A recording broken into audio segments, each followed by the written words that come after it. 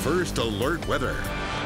And the gusty winds were an issue for us yesterday as well, but with that cold front clearing the area, the wind is calming down, leaving a lot of sunshine in its wake. And of course, these below average temperatures. Forecast high today, just 72. We should be right around 83, but check out this morning's low, about 11 degrees cooler than where we should be. We did hit the 40s. 49 was the low this morning in Las Vegas, and we do expect those cooler conditions for the morning hours through the weekend, but highs are going to start to rebound, and that's what we're feeling out there today. 71 right now in Las Vegas. Yesterday we landed in the upper 60s. 68 right now for Anthem, 70 in Henderson. It is a cool but pleasant afternoon. You see that 24-hour temperature change. We've bumped up by about 3 to 5 degrees depending on where you're at. So a little more mild out there, but still well below the seasonal average with a light breeze. It's not too gusty, not like what we dealt with yesterday morning, but we are still seeing a bit of a wind, about 5 to 15 miles per hour. It's gustier down the Colorado River Valley. That should start to weaken in the next 24 hours as well as our sky stays really clear and quiet. We've had a few thin high clouds mixing in,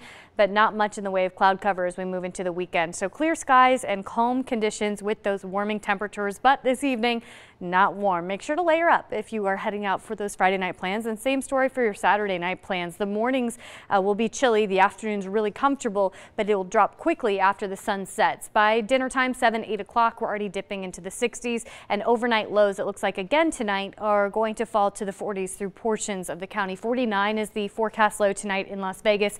43 for Anthem. Will be right around freezing again on Mount Charleston. 32, 33 the overnight low, but tomorrow going to bump that high temperature up a bit. You see upper 70s, low 80s depending on where you're at across the county, and it should be pretty pleasant.